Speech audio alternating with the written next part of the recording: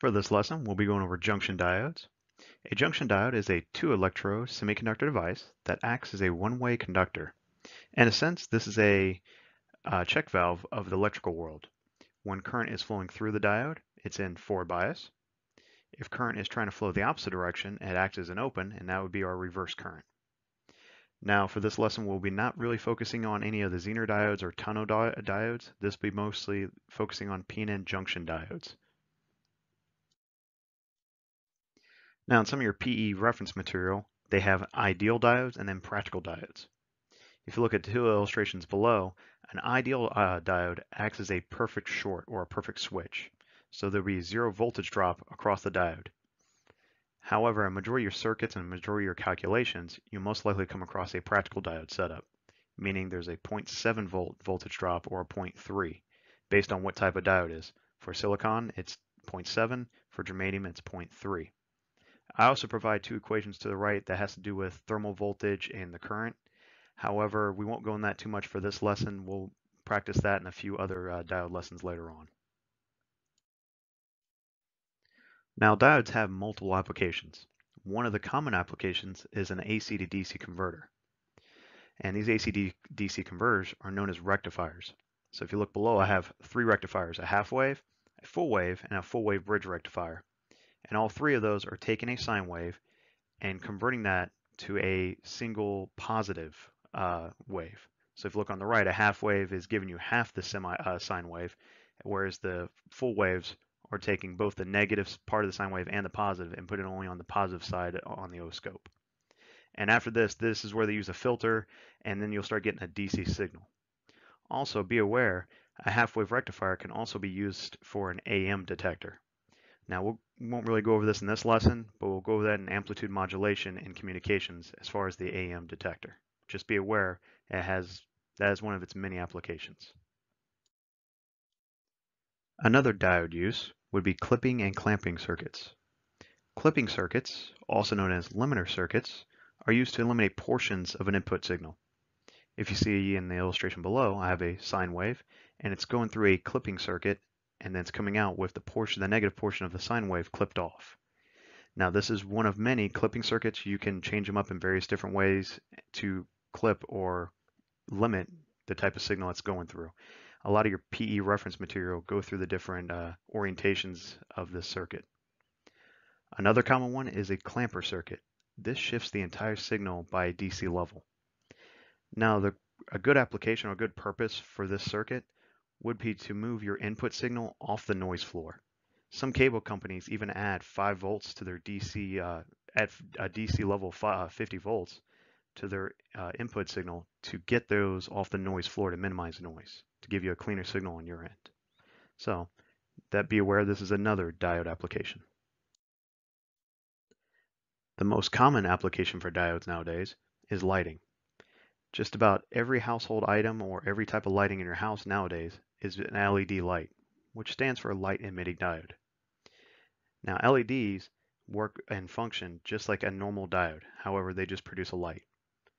Now, be aware, you may see LEDs everywhere and not even know it. For example, billboards nowadays are illuminated with a bunch of LEDs, and they could change various colors and tones based on the voltage or current flowing through those diodes. And we'll go over an example problem of kind of a way we can utilize the two-tone LEDs. Now, in a previous slide, we went over the forward bias and the reverse bias. For this slide, we're going to address just the breakdown area of a diode. The maximum voltage that a diode can tolerate in the reverse current direction is known as the peak inverse voltage, or the peak reverse voltage. They're considered the exact same thing, whether you're looking at questions or data sheets, so just be aware those two terms mean the exact same thing. Now, anytime the peak inverse voltage is exceeded, this creates an avalanche current. If you look at an illustration below, the red area is our peak reverse voltage area in which the avalanche current was created. It's almost like you're burning up the diode in a sense. Now, the peak inverse voltage is typically in increments of 50. So in other words, 50, 100, 150, and so on. I even produced right here common diodes used in everyday applications, and these are coming right off the data sheets. For example, 4001 has a peak inverse voltage of 50, 4002, 100, and so on and so on. So I'm just providing that as an example of something you would see on a data sheet. And we're going to go over one of these in a example problem after this. All right, for our first problem, we're going to start with a relatively easy one. This is a very common one you'll see in some of your practice problems, but this will give you a chance to get your feet wet and understand how diodes work. So I have a very simple DC circuit to my right here with 2 resistors and 1 silicon diode. So we need to find the current for the diode and the voltage for the diode. And then once that's done, we need to simulate what if the diode was flipped around. All right, so number 1, find the current and the voltage. Well, here's the one thing you got to know. Right now, just by looking at the voltage source, we know that current is flowing this direction. Okay? So we know current is doing that. Next, as we talked about in our previous slides, diodes are like check valves. They're similar to switches. They're either on or they're off. So if they're reverse bias, they're open. If they were forward bias, they're acting as closed switches. However, in a practical world, based on the diode, it will eat or you can subtract a certain amount of voltage. So, as we talked about on a slide, SI is 0.7 volts or silicon, and the germanium is 0.3 volts. Well, as stated here, this is a silicon diode, so it's going to eat 0.7 volts. So we know right away VD is 0.7 volts. But we still need to find the current. If the diode acts as a short, it acts as a very small power supply right here, or a voltage source, and the rest of it's just a short. However, it's very easy to determine the current for this circuit. So the current, we'll just go ahead and find I right here. So I would equal V over R. Well, we know it's 12 volts minus 0.7 volts. Even though it acts as a short, it's going to subtract 0.7 volts based on the diode. Okay, and that's over the resistance. Well, since the 5K is in a sense not there, you have a 10K ohm resistance. Anytime there's a short here, you act like that one's not there. Very simple. Well, plug and chug that one. Our calculator is going to come out to be 1.13 milliamps. And that's the total current. However, we need to find the current flowing through the diode. We want this guy. Okay.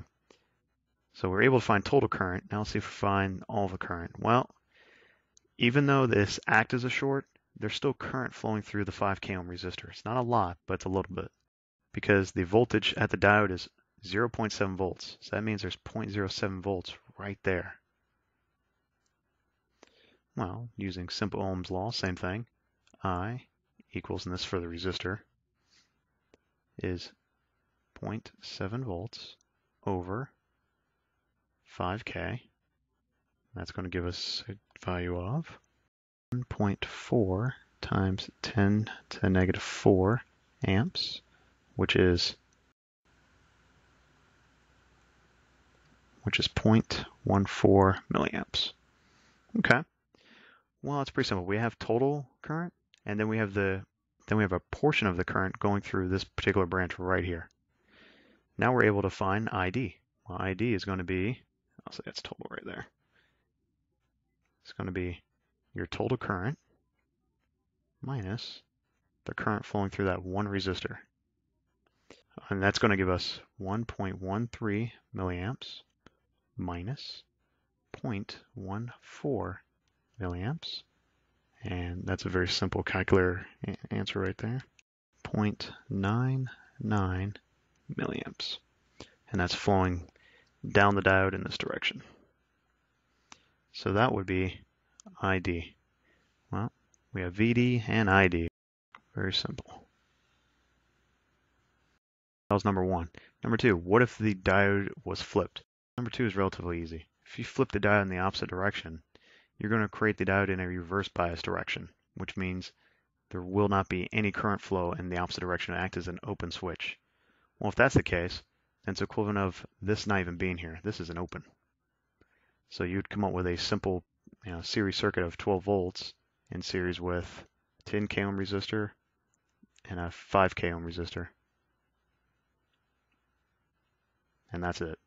Because since the diode acts as a open, that's what it looked like.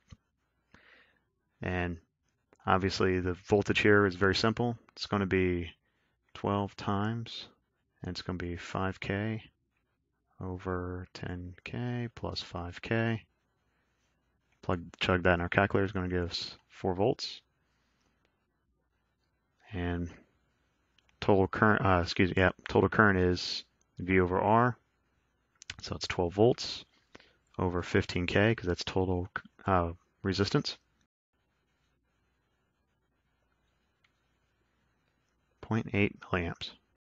If you flip the diode, this is the answer you would have. It almost acts as if the diode wasn't there at all. This is a pretty simple one. Just be aware of how the diode operates. That is one thing you got to be aware of when you're doing the calculations. Let's try another easy problem. What is the minimum peak inverse voltage rating for the diode shown? I have a simple 120 volt RMS voltage source with a diode in series with a resistor. Very simple. Now, I'm going over this just because you will see problems like this down the line and they will trip you up. Be aware of their simple pitfalls, such as root mean square on diode circuits. Alright, peak inverse voltage is the maximum amount of voltage the diode's going to see in the reverse direction. Now, most people would say, just by looking at this, oh, well, that's easy. If it's a 120 volt root mean square, all I have to do is pick C, 150 volts, and that'll cover it. That's not right, because root mean square is not the maximum amount of voltage you're going to get out of that power source. The goal here is to find out the maximum amount of voltage that this diode's ever going to see. Well, since we have 120 volts RMS, we need to find the peak amount of voltage this power supply is going to produce. So to find peak voltage, it's going to be V peak equals voltage RMS, voltage RMS divided by 0.707. It's pretty much the best crude way of determining that. And that'll give an answer of 169.7 volts. And that's peak. So be aware of that. That is the maximum voltage this diode is going to see. So, going back to our question, what is the minimum peak inverse voltage? Well, we're going to need something that can withstand 170 volts relatively. So right there, answer is D. We need a diode rating of a minimum 200 volts. So answer is D. So this is a very easy problem. However, this has a simple pitfall I want to go over. All right, let's do one more problem. Now this is a classic one I've seen back in my college days, but it's one of my favorites, so I'd like to go over it. You're building a simple logic probe with parts you have in your toolbox. One of those parts is a two-tone LED, and it consists of colors red and white. The logic probe should display a green LED when you have a high input on your probe, and a red LED should light when you have a low input on your probe. Very simple circuit. So, what color needs to go on LED 1 and LED 2? This is all about understanding current flow with LEDs. So, let's go ahead and simulate this real quick. Let's just say we have a low input, which is approximately 0 volts, and that's low, right here at your probe. Well, a low also simulates ground. So if you had a ground right there at your probe, that means voltage is going to take the path of least resistance, which means we have 5 volts right here, and typically if this was left open, like if your probe was plugged in nowhere, your current would flow this direction. It would flow from the 5 volts all the way to the ground. However, it'd have to go through a 100 ohm resistor and then another 100 ohm resistor just to get to that ground. But since it's open, that's the only path it can take. Now, if it has a ground right here, it can go through one of these LEDs, very simple. Like I said, it acts as a check valve, and then it's going to take the path of least resistance. So, if I have a low right here, the chance that current is going to flow through one of these resistors. So, I have 5 volts going to 100 ohms, and it's going to ground, which means current flow is this direction. And then, looking at the diode, the best way to determine forward bias, by the way, is look at the direction of the diode. Since it has an arrow pointing on it, that is the way current wants to flow for the check valve or for the direction forward bias.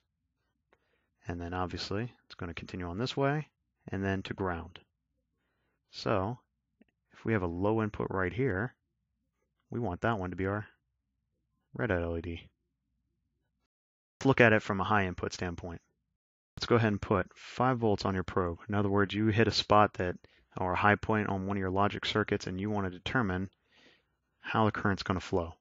So again, as we talked about earlier, you have 5 volts here, and it's going through 2 resistors. Well, current's going to want to flow in the path of least resistance. So if you have 5 volts here, it only has to go through one of your diodes, and then it's only going through one resistor. Instead of 2, it's going to go through 1. So it's not going to go up to the 5-volt power supply. It's going to go down this direction because you only have one resistor. So it's going to go this direction, and then like we talked about, it's going to go through our LED or our check valve, and then down to ground because it's only going through one resistor. So since we know current flow direction and the path of least resistance, LED 1 will be green.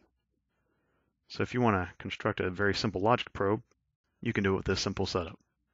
I know this is a very simple circuit, however, we're just going over the fundamentals of diodes and how they work, and that way you understand how to do these calculations later on when you do the bigger circuits. In later videos, we'll go over more functions of a diode, such as Zener diodes, but for now, this is just a fundamental to get your feet wet and make you dangerous. Thank you and have a nice day.